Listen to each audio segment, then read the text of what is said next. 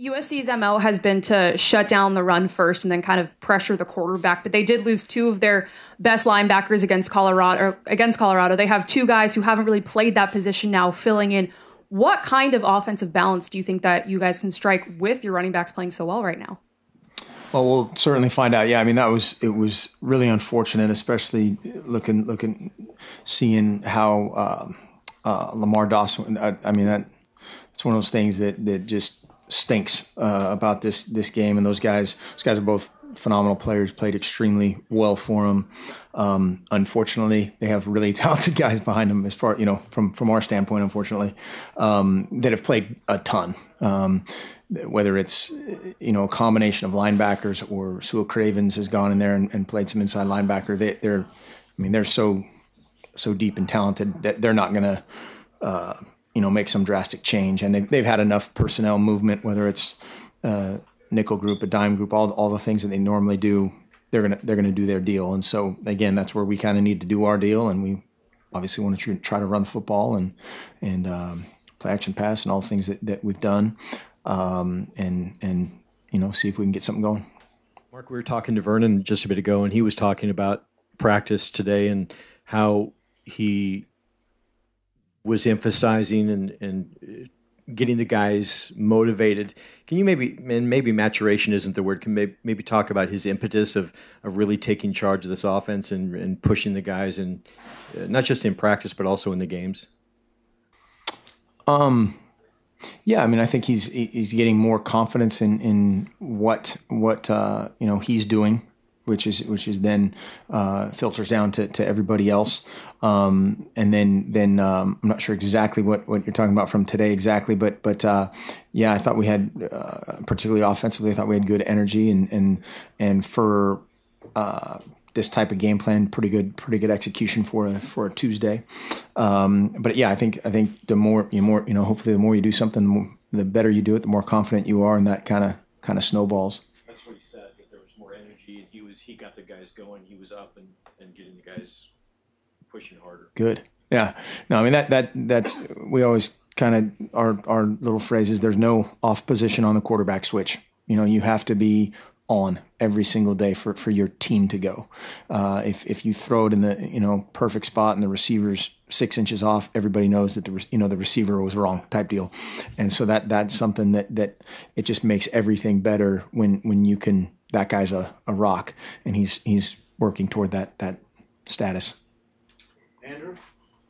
Any discernible difference on the tape between what a Clay Helton-led Trojans team likes to do versus a Sarkisian team in terms of the way they attack teams offensively or defensively?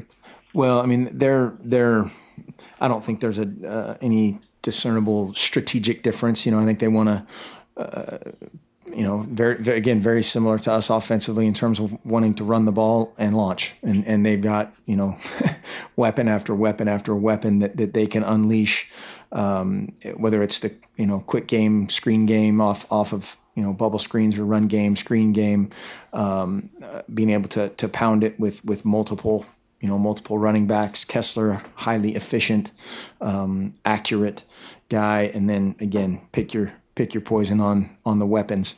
And so I don't think there's get the ball to your weapons, attack the run, and get the ball to Dory Jackson somehow. Whether it's return game, offensively, defensively, they've got a ton of talent. Coach Lubick was saying one of the reasons why Darren is having so much success kind of coming out of missing so much time is just the conditioning he kept himself in. He said he's one of the better conditioned receivers he may have ever had. Just what was that process like when he had to miss those games, just to kind of keep him, was he pretty self-motivated in keeping himself in shape? He was just integrated, and I think that was something that was big. Sometimes guys, when whatever it is, an injury or they're not exactly where they want to be on the depth chart, some of those guys, for lack of a better word, tank it. Not completely, but to some degree. And he did a really good job of staying in it with the kind of the travel guys, the travel, the ones and twos. But then he also went to scout team for a ton of team periods, and so gave them a great look for the opponent, and also stayed in shape. Aaron. USC had a couple of years where they could only sign, I think, 27 guys over 2 years, 2012, 2013. Can you tell at all if that's impacted their depth? And then also, can you imagine how difficult it would be if you had to go through that situation where you can only sign that many guys over 2 years and how that would impact your squad? Well, it's certainly an impact in some way, and for us it would be different than for them. But yeah, they're extremely talented. I mean, the like I said yesterday or whenever, I don't even know what date it is at this point, but you flip on the tape and it's really fast, and they're big dudes doing it. Highly athletic, well coached guys, and their threes are all 5-star All-American type guys, and they're all at SC for a reason, and again, highly talented, highly skilled guys. So no sympathy.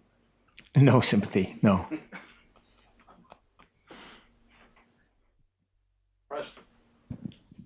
Oftentimes after a big win, a team can maybe come back the next week and not play as well. Do you believe in a hangover effect? Like, is that real? And how do you guard against that going into the USC game? Aaron, on a Saturday night, there's a hangover effect some way. Different Aaron. Thinking of a different Aaron. Sure, that can happen. Again, you have to. It could be a win, could be a loss, something highly emotional one way or the other. You see some teams around the country that lose 2 in a row, or a huge win and come back the next week. But yeah, absolutely, you talk about those things and again focus on what's next, not what's lost or what you think you may have accomplished. What's next, and I think again our coaches have done a good job of that. Our players have done a good job of that thus far. Have to put together a complete week and a complete game to get this done. But I haven't seen anybody, walking around patting anybody on the back, and we can, put it in chill mode. On Sunday, you said you have a lot of familiarity with USC, even though you haven't played them in 3 years because of recruiting in part. How often do you guys overlap on the recruiting trail with the USC staff? And when was there a last time you recall that happening or bumped into each other? Not really, not that much from a staff perspective. We were at a camp.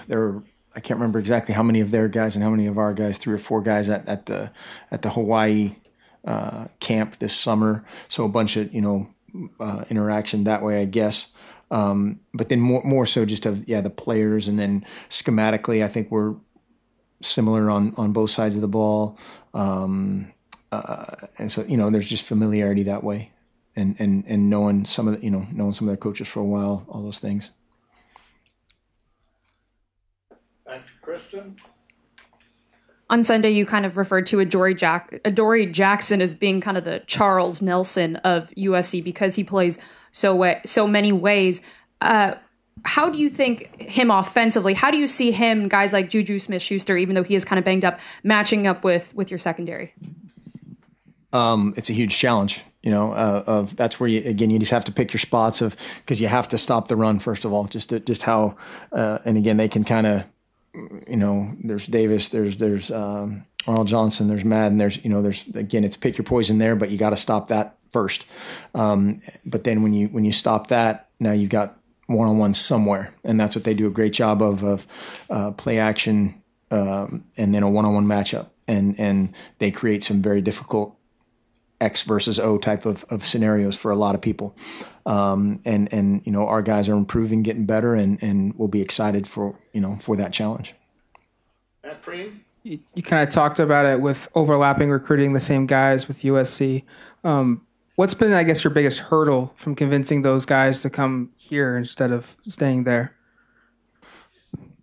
There's the tradition of SC, and that's understandable and fine, but we certainly like the guys that we've ended up with.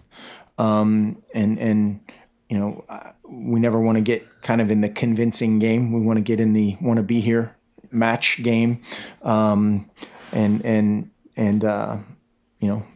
worked out okay. That's kind of that weird line that you get on. Joey. You talked on Sunday about the importance of the scout team. What makes a good scout team player? be great at your job. It's just like being it's like being the tailback or being the wideout or the linebacker, of being resilient. Those guys, last week especially, the offensive line took every single rep of team periods where, sometimes you'll get, if a receiver, you'll get a little bit of blow or whatever, but to block DeForest Buckner for, an hour and a half, it's not a lot of fun. By the same token, to be a defensive lineman and do the same against, whoever, that's not a lot of fun, but to just, and then do your job that's different every week. Your technique is slightly different, and to do the nuances of, for instance, this week, USC's whatever line games, their twist games versus how Stanford did it, to just those little nuances of that are technically different is huge. How the safeties align, that's, might be slightly different than how we do it, or how team A, B, or C does it each week. And just, again, committing to that role and being great at it is huge. So whoever that describes. Tyson? I know you're always very braggadocious about your playing career and talk about it all the time, but did you ever have a receiver that you had better chemistry with than others? I mean, how did you when you were in that position, how did that kind of develop? As you well know, my only chemistry was with the DBs. I had great chemistry with the opposing DBs. Yeah, there's always those guys that you have that little feel of just eye contact of where they're going to go and what they're going to do, and you have that little feel for it. It's kind of like playing basketball, and when somebody's going to make a backdoor cut versus sliding out to the 3-point line. McNamara, he'll be out at 3-point line. Mosley will be in the block. He'll be doing the dirty work. No. Anything else for that note? Warren? The man's a follow-up. Yeah. How good is Mosley in the block? Please, don't be honest. Yesterday, Coach Frost talked about the tempo of the game against Stanford. It really looked like that was the Oregon of old, how it always has been a weapon. Is the tempo now where you would like to see it? I mean, you always say you want to get better, but are you close? No. No. And part of that is our fault in quotes of how we're game planning stuff of a little bit more motion, a little bit more nuanced stuff. You can't go as fast. But then that also helps, to some end. But at times it was okay. But not where we need to be. That may or may not be something that we employ this week. Just depends.